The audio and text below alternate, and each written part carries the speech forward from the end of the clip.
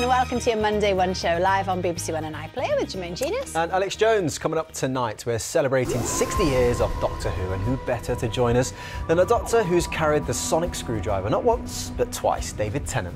And joining him is the man in charge, Russell T Davies. They'll be telling us why they've returned to the TARDIS for 3 special anniversary shows, which start this Saturday. And it's that time of the year again. But first, it is time to say a very happy 60th birthday to Doctor Who. And who better to celebrate with than the man who kick-started the reboot and the first Doctor to do the double shift. Please welcome Russell T Davies and David Tennant.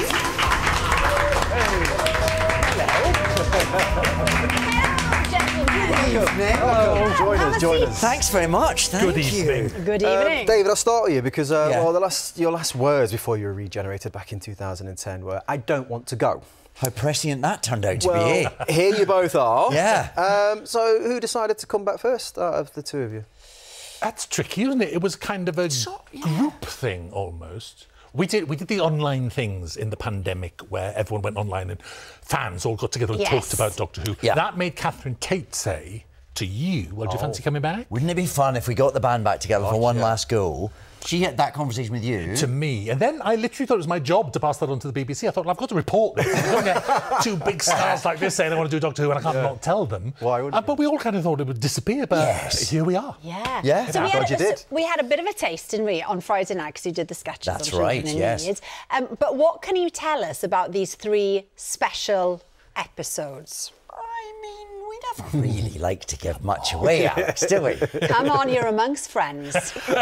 We say the facts. 3 Saturdays. Go on, facts. 3 Saturdays in a row. Yes. Yes. Doctor Who lives on a Saturday, I think, doesn't it? Oh, yeah, lives definitely, on a Saturday night. And it's not a 3-part story. You can watch each one separately. Okay. Yes. And they're all different. One's like a big family film. One's very scary. One's insane. Yes, they're very different. Each one is really quite unique. The first one is a sort of recognised, the sort of world of Doctor Who that you'll recognise, I think.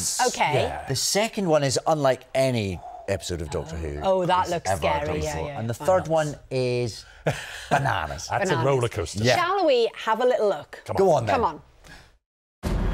Sometimes I think there's something missing. Like I had something lovely, and it's gone. I've got this friend called Donna Noble. If she remembers me, she will die. We've got a Martian in the shed! Something entered this world. Who are they? Monsters. I don't believe in destiny, but if destiny exists, it is heading for Donna Noble. Your fight is with me! That's great. David, so explain to us how the 10th Doctor can come back as the 14th. Well, if only the Doctor understood that. But it has happened. The Doctor has regenerated and... we should come up with a reason, really, shouldn't we? An old face has come back. Well, why would that be? He looks confused. Yeah, he is confused. You know? Look, there he He's is like, confused. I've been in this skin before. Yeah. So well, it's that's sort of part of the story.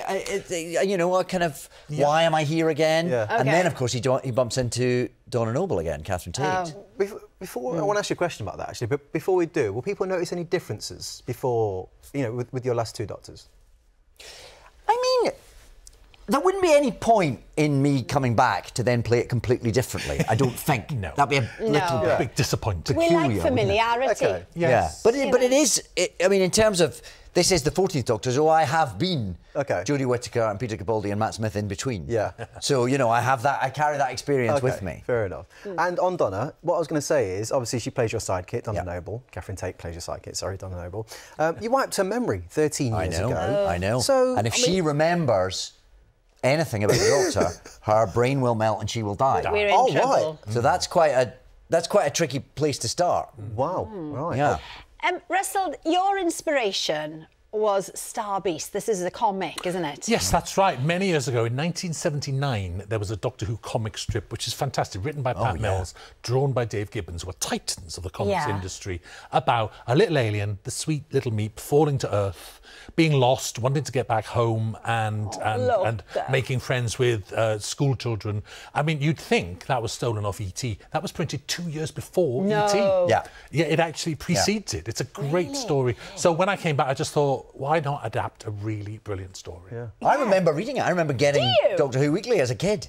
So when I opened the script and I said, so you were like, oh, hang on. I remember that. Yeah. But was it quite difficult to bring sort of a comic to life on screen? Because it looks quite comic-y, doesn't it? You know, the effects are quite... I mean, that's part of the fun of it. Yeah. And the Meep is a great creature, so innocent, so sweet and so lovely. So you just cute. wanted to be saved. Everybody will want one for Christmas. Absolutely. Yes. Where are the toys? Where are the plushes? Yes. Exactly. Yes. But no, it's my job to make those things work. And you tie that in with the story of Donna, who starts seeing aliens and remembering what's going on. Yeah. So you get that to dovetail, and it's quite a mix. Yeah, and the Meep is played, the voice of the Meep is Miriam Margolyes. Wait, I mean, who doesn't love Miriam? Who doesn't love And when you Miriam? look at Meep quite closely, you think, oh, Meep looks like Miriam. There she is. Yeah. You do that. We film Miriam when she's doing the voice, so they map some of that onto the CG Well, face. it's worked very well. And then you've brought back like an evil character from the 1960s, the Toy Maker, played by Neil Patrick Harris. That's right. Why did you want to bring this particular character back? He's a great big cosmic. In the third episode, he comes back in the third episode, the stakes are raised. I mean, it might be obvious that actually David's Doctor is not around forever, and there is a new one waiting in the wings. What? Sorry. Call my agent. Sacked live on air. What can I say? But so there is things are going to get climactic. They're going to get dangerous. They're going to get astonishing. So, and you need a bigger villain as you possibly can. And Neil Patrick Harris is just is stunning. the man. I mean, what a bit of casting that was. Absolutely. We were all very chuffed when he turned up. He's terrifying. He's wild. Yeah. He's wild, isn't he? Russell, David, thank you both. Honestly, it's been absolute. But people are excited about this, aren't they? Really excited. Beyond. Good. Well, the 60th anniversary special starts this Saturday, 6:30 on BBC One and iPlayer. And of course, the Whoniverse, which I feel weird when I say it, but it is. The Whoniverse has launched on iPlayer with over 800 episodes, as well as some of your favourite Doctor Who spin-off shows.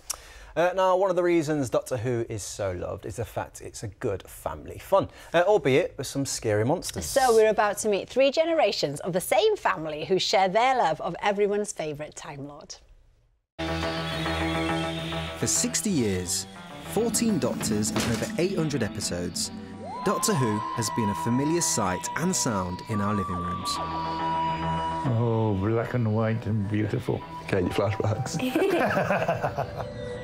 In Gloucestershire, the Farmer family are settling in for a trip down memory lane. Grandad Simon can remember the first ever episode starring William Hartnell as the Doctor.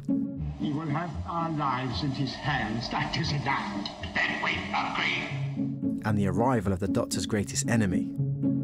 You can't imagine how scary this was when it first came out. If you think of Doctor Who, you think of the Doctors, their sidekick, and the Daleks. They are to be exterminated. I could actually imitate that voice then. I can't do it now, but... Go on, try. Exterminate! For Dad Ali, the adventure started in the 1970s. We're in colour now, and this is John Pertwee. He was kind of mad scientist. Good heavens, what on earth do you take me for? That guy, Sontaran. And the first time he takes his helmet off, and he just looks like a pudding. In 1974, Tom Baker took over as the Doctor. Doctor, I see. Yes. What have you found? With a new robotic companion, K9. Negative, no entry, Oh, K9! Some people liked him, some people hated him. They hated the fact that occasionally this dog would just trundle up, shoot people, or unlock the door and just solve the problem.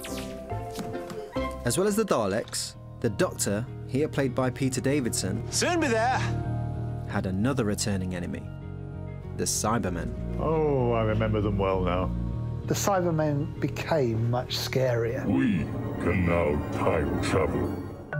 But there's one particular episode that still gives 20-year-old Sam sleepless nights. Don't even blink. Blink and you're dead. You are squirming, aren't you? The Weeping Angels are considered one of Doctor Who's most frightening monsters. Oh, no. See, this is... No! If you take your eyes off them, they can catch you.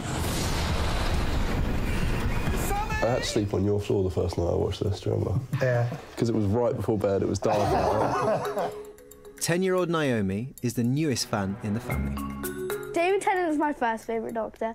It's been really cool seeing all of the Doctors from black and white to this. This is Jodie coming to the end of her time as the Doctor. Who's the new Doctor? And Naomi hasn't seen the latest twist in the Doctor Who tale. until now.